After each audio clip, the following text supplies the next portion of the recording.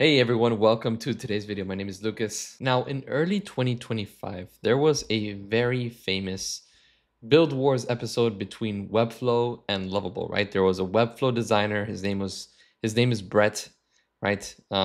Basically, was competing against someone in the Lovable team. So as you can see, Brett from Design Joy against this guy, Henrik, I think his name is, and they were basically in a countdown against each other to design a website. One was using Webflow, the other one was using Lovable. And now at the end of the competition, as many of you know, Brett from Design Joy, aka the Webflow guy, won, or he gave us a nice design, as you can see over here, with a cool little gradient.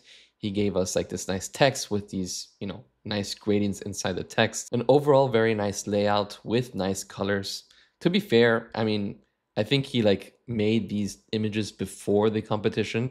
So, and that's what kind of like made the design look nice. But anyways, Lovable also had their own website and it wasn't bad, right? We have this, interactive 3D over here with this little robot guy that was kind of like interactive based on mouse hover. And then you can scroll down and let me see if I can find it. Yeah, you can scroll down and it had like a timeline kind of section, but it wasn't nice. It had like this AI touch, and that's kind of what I get whenever I make something with something like Lovable, right? It looks like it's AI generated. But again, this happened back in March 2025. Today, it is September 2025, and you might be watching this in the future, so for you, it might be, even different, but right now, September 2025, tools like Lovable, tools like Bolt still have the same issue, in my opinion. They still spit out very generic design. But in today's video, I want to show you a tool where you can actually generate designs, and these designs provide you with the same type of art direction control as a tool like Webflow would, or like a tool like Framer would, or Figma. But it actually uses AI to make your design alive, meaning responsive, interactive, have real functionality, where you can actually create designs that look like this, right? And combine them together and create interactive interfaces that actually work. So what does that mean, right? If I were to go over here and maybe select, for example, this one over here, I can scroll down and you can see that everything is interactive. And I can also remix this to kind of, have like a more of a Shopify look, or more of like an IKEA look, or more of like a Walmart look. And before we actually dive into this topic, I'd love to invite you guys to my Discord server. We are a bunch of different startup founders, designers, developers from all around the world that get together every single weekday to talk about different tools, different topics in our industry, different challenges that we might be facing. So if you guys are joining, or if you guys are interested in joining the chat, and joining these calls, please feel free to join. The link, it's down in the description below. So if we go a little bit into this, you can see that we have this separate component, and this separate component. And basically what we have is this, right? We have all of these separate components and we can basically bring them in together like a Lego. And here's a very nice example prompt. By the way, I'm gonna have this file in the description below for you guys just for free to copy and remix and use for your own. But this is pretty much the logic that you have to have in mind when creating your own type of custom component library. Now what you can do here is you can just double click anywhere and it basically opens a new component for you.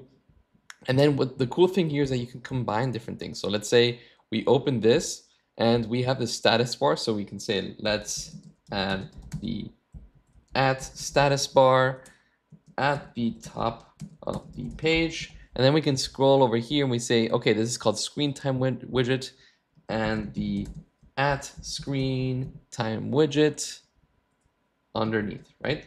So once you do that, you click on enter and basically the AI starts to generate the design. And it's not just a design, it's the actual code.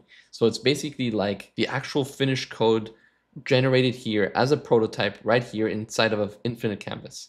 So if you use something like Figma, for example, or something like, Adobe Illustrator, in most cases just Figma, right? If you use something like that, it's mostly like vectors and shapes and all of this, but here this is just pure code visualized as a front end. And so once we're done, we basically get what we asked for, right? We put in this first section and then we put in the second section. And this is kind of like the, basic concept of using component libraries inside of MagicPath. Now let's say that you have this project that you want to that you're satisfied with. You created all the design inside of MagicPath. You can go ahead and click on this view code button up here and click on open in cursor, right? This is a very easy way to do it. You copy the full command, you open your terminal, right? And then you basically paste in this command inside of your terminal. You select the location of where you want to add your code. I'm just going to leave it here. I'm going to call this our design.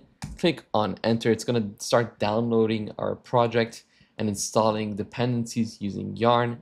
And that's also how I kind of run the project inside of Cursor. So click on enter where it says Cursor. And as Cursor starts to open, I'm just going to go ahead and over here type yarn dev. And we basically get our project in the local host. And if I just move this a little bit just to kind of preview the screen, and as you see, everything is working. We have our different pages. We have our little stories that are kind of interactive over here. We have our different releases, or the little music over here. We can pause and play and click on the next one. And we have our different tabs over here as well. So yeah, guys, that's a pretty quick little video that I wanted to kind of show you guys today now in the wake of component libraries inside of MagicPath. MagicPath also gives you the ability to rapidly prototype code visually and then easily bring it into Cursor. Let me know what you guys think about this. And if you have any other additional questions, please feel free to reach out to me.